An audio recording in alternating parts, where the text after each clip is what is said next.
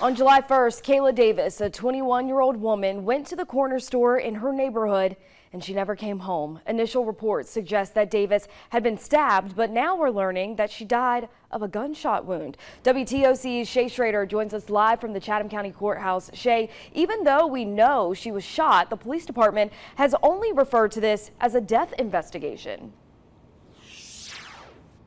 Yes, Arya, that's correct. We have not been able to get confirmation from the Chatham County Police Department that they upgraded this to a homicide investigation after getting those autopsy results. Meanwhile, Kayla Davis's family tell me that they are in agony and that they need to see somebody held responsible. Fatima Davis says that she knew in her gut that her daughter had died as soon as Chatham County Police came to her door on July 1st. Kayla had been gone for longer than normal after making a trip to the corner store. That feeling, I can't describe the feeling that I had. The hurt, the pain, the loss, the sadness. The initial police report from July 1st states that CCPD first responded to the backyard of a home on Bismarck Avenue after reports of a stabbing. Davis's mother says CCPD officers told her originally that her daughter had died after being stabbed. However, according to the Chatham County Coroner's Office, Davis died of a gunshot wound to the torso, and the cause of death? It was also ruled a homicide. The initial police report shows that CCPD officers did hear reports of a gunshot that day. The report says that a witness, quote, was woken up by a gunshot outside of the residence near the backyard. He went out to the backyard and observed the victim lying on the ground. Police also interviewed a woman who says that she, quote, observed the victim lying on the ground and foaming at the mouth. She told police that she was the only one home. Court records show that on July 6th, the woman's son, 17-year-old Javante Ward, was arrested and charged with tampering with evidence in connection to the case.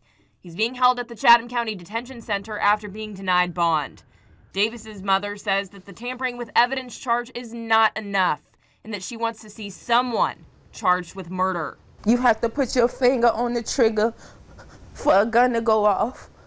If you drop a gun, it won't go off.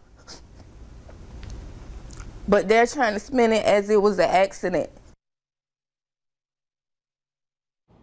We repeatedly reached out to the Chatham County Police Department and asked if this was being treated as a homicide investigation, if Ward was being treated as a homicide suspect, or if there were any other suspects in this case. They did decline to answer our questions, but they did send us the following statement.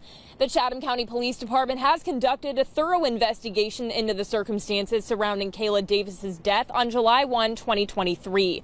All of our evidence and investigative files have been turned over to the Chatham County District Attorney's Office for review and for that office to determine the next course of action in the case. We did also reach out to the DA's office for comment. They didn't respond to us in time for this story, but we will be sure to update the story when we do hear back. Coming up on the next half hour of the News at Daybreak, Davis's family is remembering Kayla and what type of person she is, and is even organizing a march in her honor. I'll have those details. Live in Chatham County, Shay Schrader, WTOC News.